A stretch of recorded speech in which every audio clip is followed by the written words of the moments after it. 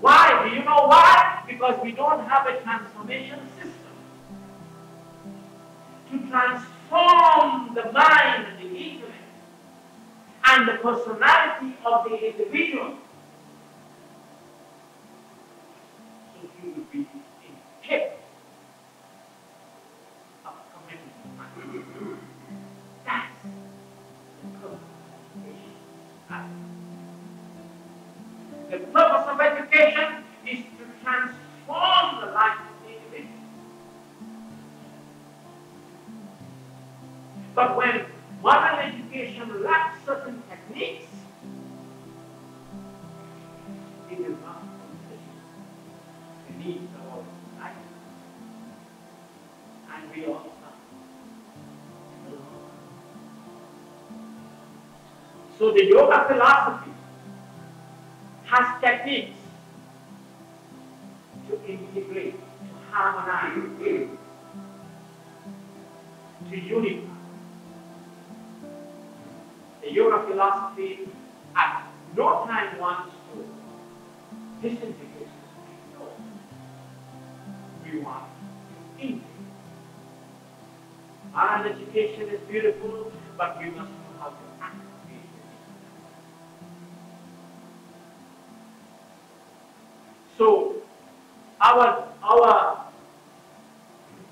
inactive levels, it must be activated. Now, modern science is telling us, in great universities, that the individual is using about, to be very 14% of your conscious mind. It means if the professionals in Harvard are only using 14% of mind, then the average individual who does not have that level, this is why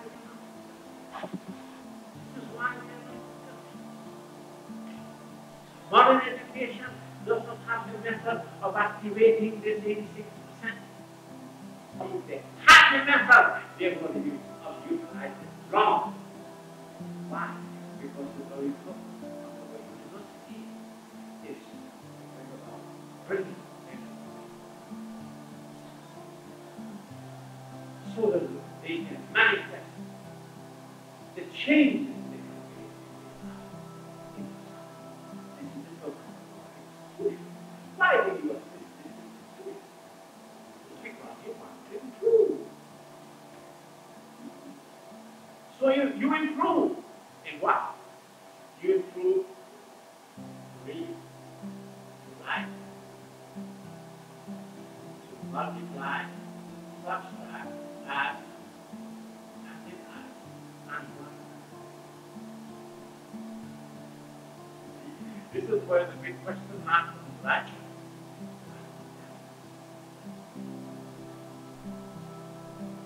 You are not doing anything to transform your personality, although you like as human beings. Right? We all think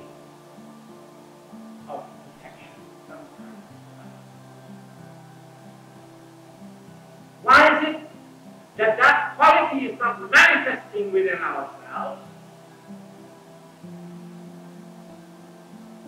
and what are we doing about it? So the yoga philosophy has a technique, right, of activating the inactive levels. So when we begin to activate the inactive levels, the inactive begins to be active. Or if you want to use the term of modern psychology, we have the conscious mind, right? We have the pre-conscious level. And then we have the unconscious level. Now, we know something about the conscious level. Not too much of it. The pre-conscious level, we know a little more. The unconscious level, we don't know anything about it. Because it is unconscious. And if you try to define anything there, it will be your imagination. And your imagination is not the kind of knowledge that you have. It's not very clear, precise what we are asking, right? So, it's good to read. It's good to write, nothing wrong. But just reading all the beautiful books doesn't change. If it was possible to read a book, let us say, the scriptures, then by reading the scriptures, and if you can understand what's there, then you would have been saved. No problem. Not at all. But you see where reading has a value, but it also has a it does not manifest change that you like to have. So here we are dealing now with our unconscious. Now we know fully well that trying to activate the unconscious level, it is not easy to start from the conscious. This is why we must find a technique to activate. Now this technique to activate must motivate and activate frequency.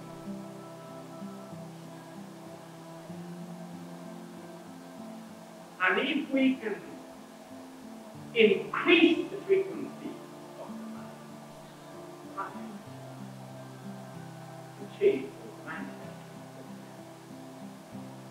This Guru Brahma Guru Vishnu Guru Devo Maheshwara Guru Sakshat Param Brahma